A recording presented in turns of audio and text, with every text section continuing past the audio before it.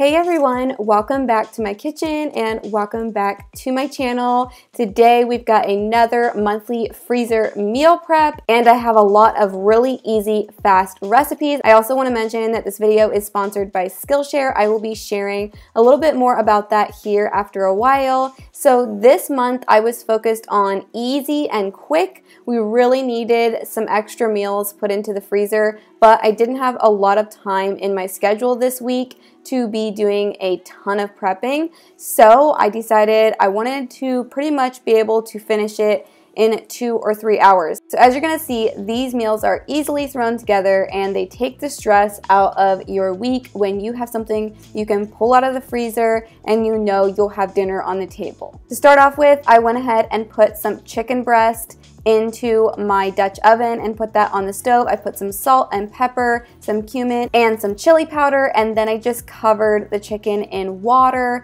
so that it would cook up. We will be making something with that here in a little while, so I just wanted to get that started. While that was cooking up, I pulled out these chicken thighs. I was also trying to be a little on the budget-friendly side for this month, so I did use chicken thighs for a few recipes just because they are a lot cheaper than a lot of the other cuts of meat. And this recipe is a honey bourbon chicken recipe. It has soy sauce, it has honey, some ketchup, and salt, and some garlic. I did put pepper in as well. I actually just kind of measured half of this little honey bear for the recipe and then used the other half to make a second bag of this recipe. That is one thing I really love doing. Also, I didn't have any bourbon on hand, so I used a little bit of rum, just kind of improvising. But I love to be able to double recipes as I'm making them because you already have all of the ingredients out. You might as well make 2 of the recipe, particularly if you know it's something your family's really going to enjoy.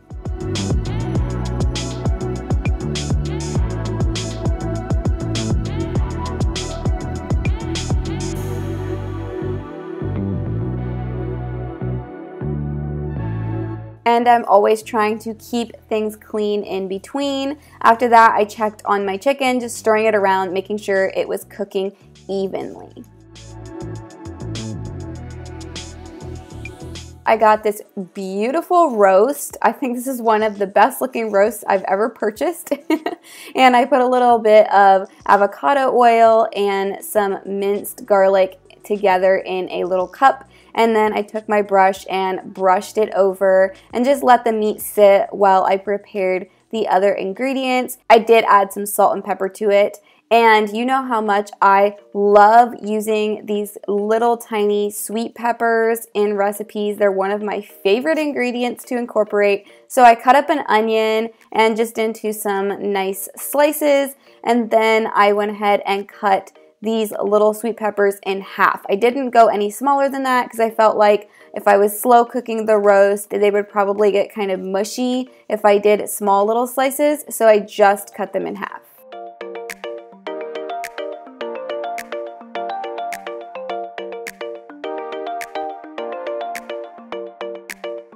And then my secret sauce, my secret ingredient for doing slow cooked roast is to also add an entire stick of butter. So I just chopped it up and added it to the bag with the peppers and onions. And this one I will just be getting out of the bag after it's thawed, dumping it all into my pressure cooker and putting it on the slow cooker setting. So basically putting it in the crock pot for like 8 hours and letting it all cook and all those flavors incorporate.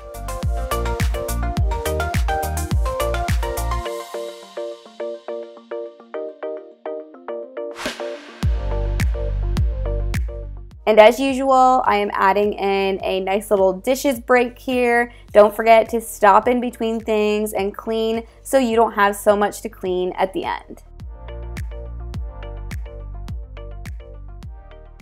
Skillshare is an online learning community with thousands of inspiring classes for creators. Explore new skills, deepen existing passions, and get lost in creativity. I have personally been using Skillshare for years, and I love the layout of their platform. It's curated specifically for learning, meaning there are no ads, and they are always launching new premium classes, so you can stay focused and follow wherever your creativity takes you. Also, as a busy mom, another feature I love is every single class is broken into sections so I can watch small sections at a time and come back to it, making it possible for me to complete full classes. Skillshare's entire catalog of classes now offers subtitles in Spanish, French, Portuguese, and Dutch. They have a huge variety of class topics, anything from creative writing to culinary skills, which of course may interest you since you are watching a cooking video.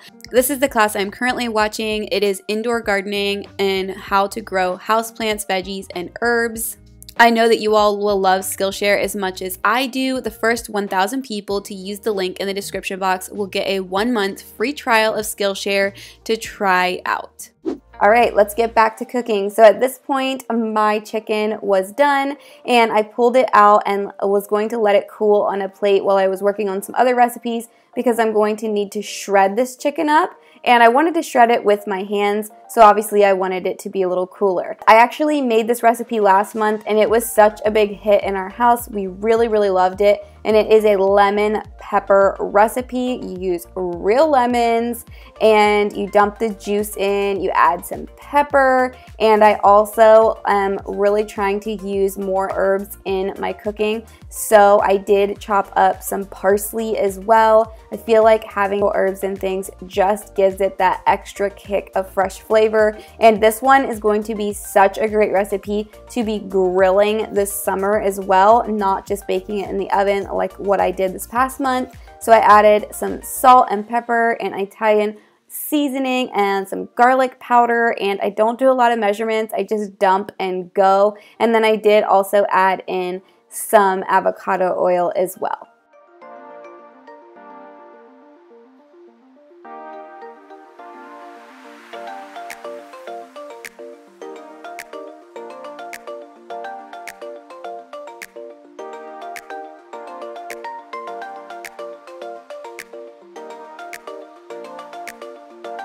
And then just like the recipe before this, I am also doubling this one since I have all of the things out. And with doing this, I learned a little lesson. I did not realize how well sliced lemons freeze, but you can slice lemons and freeze them and they are pretty much the exact same texture whenever they come out. So I learned that the last month when I made this recipe.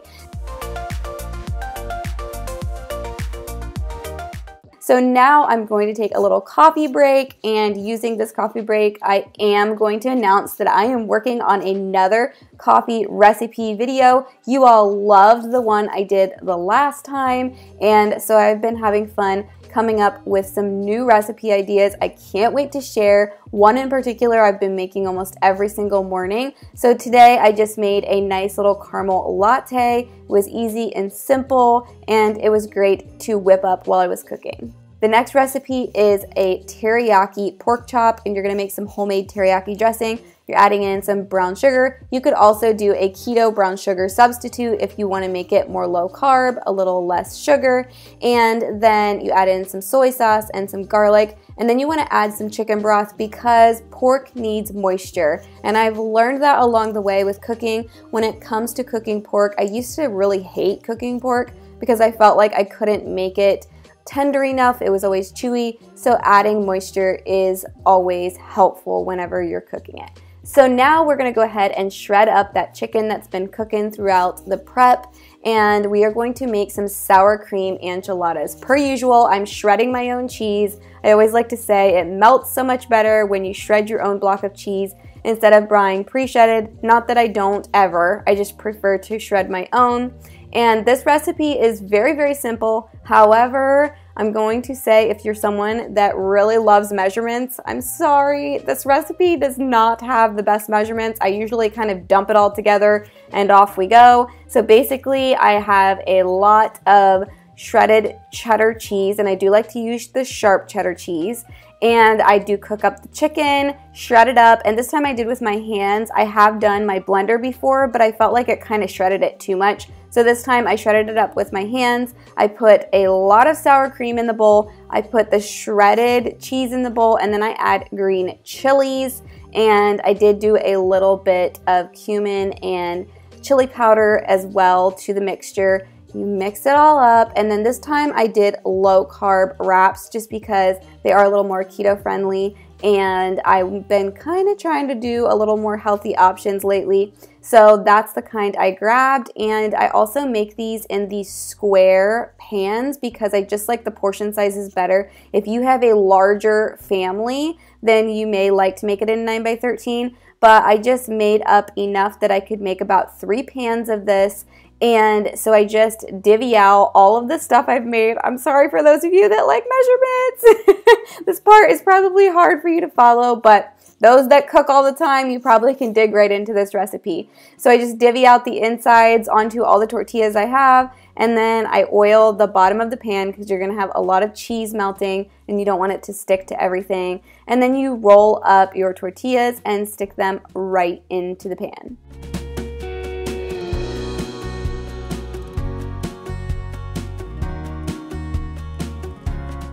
Alright, so for the topping, you saw a little clip there. I just added a little bit of milk to the sour cream just to kind of thin it out just a little, and then I think I added some chili powder to it as well, and then I just smear that all over the tops of them, and then you take the other half or whatever's left of your shredded cheese and you want to top it with that. After that, I just cover these with tin foil, and I always get comments about using foil pans, and you know what? Sometimes as a mom, it's just nice to not have to wash one more pan. So that's why I like to use foil pans for some meals, and it's just better than a bunch of takeout containers if you compare it to that.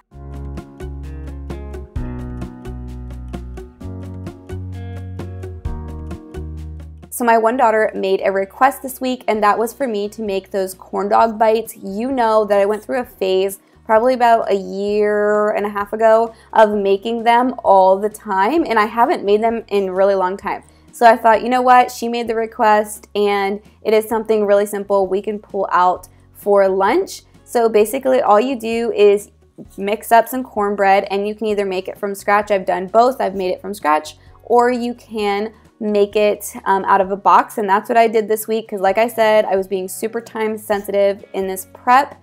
And you can also make a good keto batter of cornbread. Just go on Pinterest and you'll find that. So these could even be keto friendly. And because I was trying to save time on washing dishes and all of that, I did put some parchment paper in the bottom of the pan. You just stick in a little bit of the cornbread mix. You take your cut hot dogs, you plunk them right in the middle, and you bake it up to the instructions on the back of the cornbread.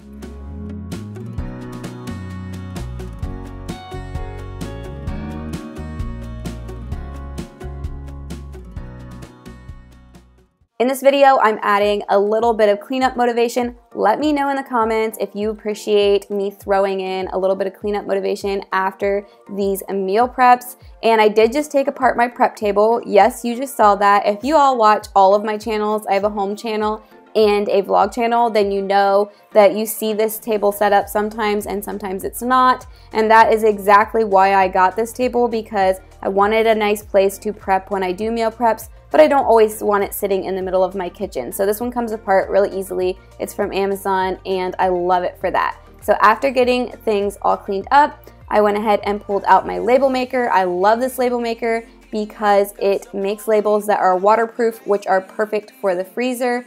And I pulled out my little corn dog bites there as well. And then I went ahead and printed up the labels. And I just like putting the labels on things because it doesn't matter who is cooking the meal up, they can make it and all of the instructions are there. Plus, to be honest with you, when you make a lot of freezer meals, it's really hard sometimes to look at a bag and really know exactly what's in it. So it's just easy to get through my freezer and look at labels and grab what I'm looking for and go.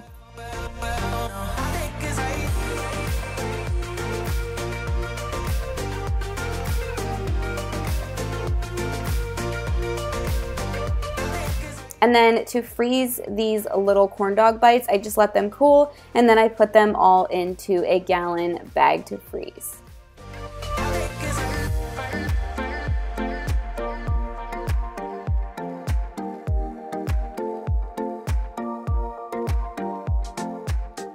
I am so thrilled with everything I got done today. I made 1, 2, 3, 4, 5, 6, 7, 8, 9, and then if you would count the probably 2 lunches we'll get out of the corn dog bites, so that's maybe like 10, possibly 11 meals that were whipped up. And I get so many questions on how I thaw these out and how I make them. So usually what I do is in the morning I get out whatever I'm going to make that evening for dinner and I let it sit in the sink and thaw. Obviously you want to keep track of it so it doesn't get warm. Some people will actually get the meals out the night before and let them thaw in the refrigerator so that has more time to thaw out. Either way, however you want to do it. If I'm in a really big hurry and I forgot to get it out, I do thaw mine in hot water. Some people don't like doing that. You do whatever you think is best for you. Some people don't like doing that. You do whatever is best for you.